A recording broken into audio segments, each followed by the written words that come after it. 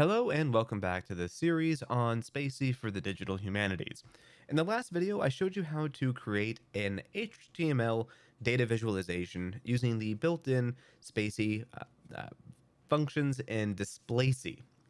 In this video, I'm now going to show you how to kind of customize these a little bit to make it where your data visualization only highlights specific entities, so person, organization, etc., and I'm going to show you how to provide some custom colors to those entities.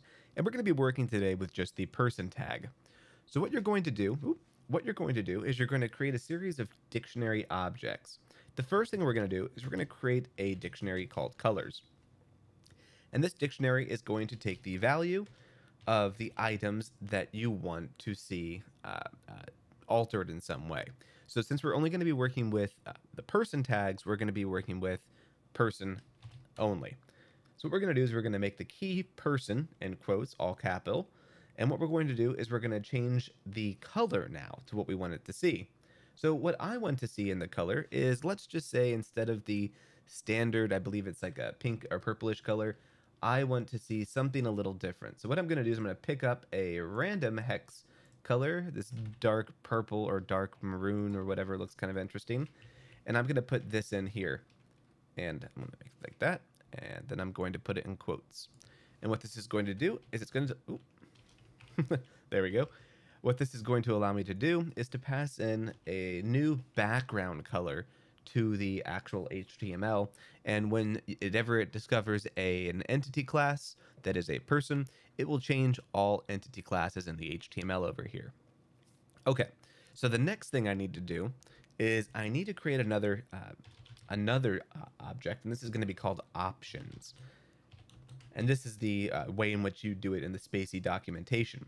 And what this is going to be is that we're going to pass in the options of ints.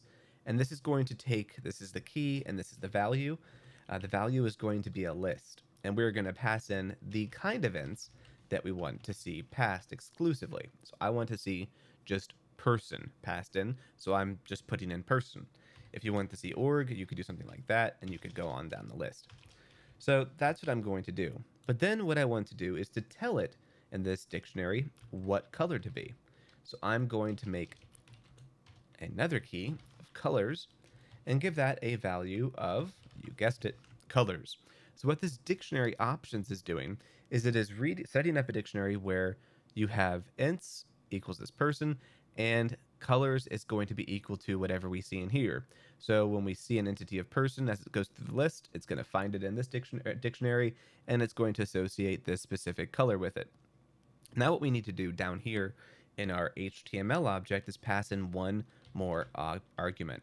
And we're going to say options is equal to options. So what this is going to do is it's going to look for this options tag and look at this, which is then going to look at this.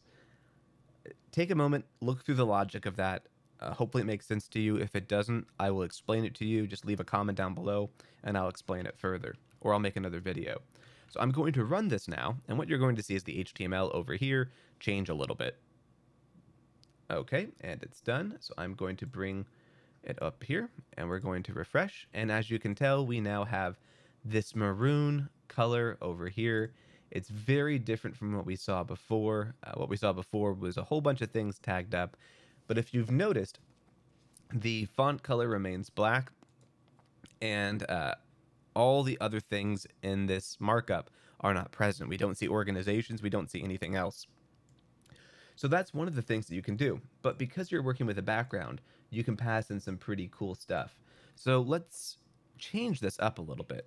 This is in the documentation. I'm not creating this on my own. So we're going to pass in linear gradient, very simple HTML code. And within parentheses, we're going to pass in how this is going to look. So we're going to do 90 degrees. And what this is going to do is make a linear gradient effect on our person tags background. 9CFC, and again, I'm getting all of these hex numbers from documentation, FC9C E7, and now we're going to run this, and what you're going to see is a new effect on our background, and like I said, this is in the documentation. Now you see all person tags labeled only. It's a little bit more legible, but you see something kind of cool. You see something with a linear gradient background. So what we're doing here, I'm going to show you right now in the HTML what we're actually doing, is we are changing this mark class. So if you look at the HTML, let's go ahead. I'm going to close this Alice in Wonderland and bring this into the main fold.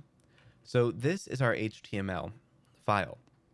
So what we're seeing is a div class being opened up whenever it finds an entity, and then a mark class that is going to specify what kind of entity it is and do those certain effects.